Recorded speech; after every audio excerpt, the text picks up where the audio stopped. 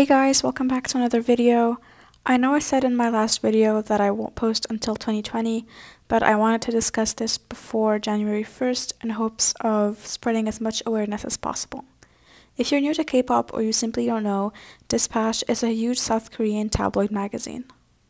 Dispatch has close ties with pretty much every entertainment company in the industry, but especially with the big three, YG, SM, and JYP. Every year on January 1st, Dispatch exposes two idols for dating. They get so-called anonymous tips about different idols dating. They follow said idols for months without their consent, before presenting their evidence to the idols' companies. If the companies agree to pay Dispatch a certain amount of money, Dispatch won't expose their idols.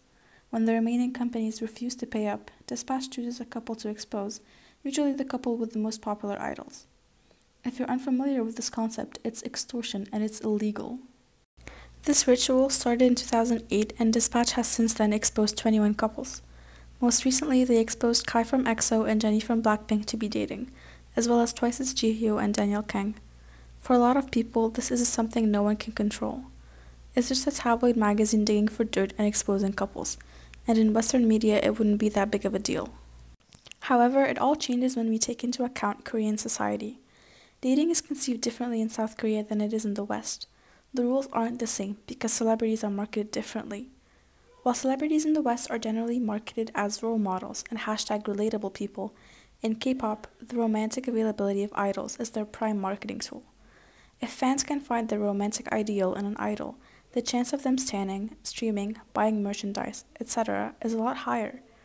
As such, when an idol is exposed to be dating, they are no longer available to fans who have built their entire love for this idol on their ability to possibly date them and imagine themselves dating them. Moreover, this enables a lot of double standards in the community. It's no secret sexism and misogyny are very present in the K-pop industry, where female idols are criticized and demonized more often and more intensely than male idols. More often than not, the women exposed to being an idol couple get the bigger portion of the hate. Fans call them sluts, attention whores. They say these girls trapped or ruined their oppa's career.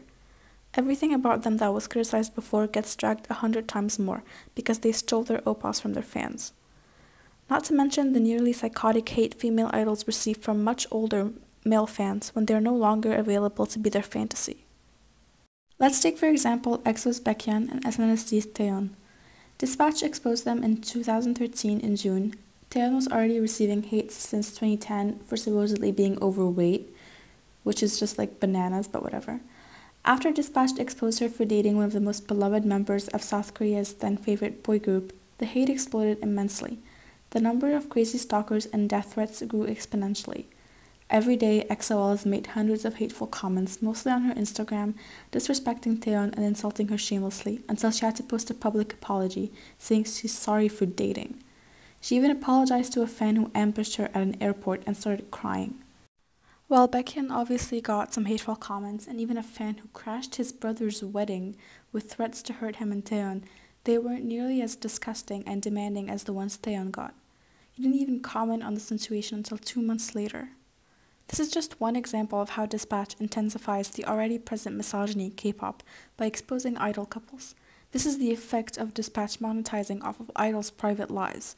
Not only do they ruin their careers, Dispatch enables crazy stalkers and crazy fans to hurt the idols personally. As almost every couple exposed by Dispatch, Taeyeon and Baekhyun broke up a few months later, but Taeyeon still receives hate for her relationship to this day, almost 7 years later. It would take a longer video to list all the exposed couples who broke up months after, but the most recent is Jennie and Kai.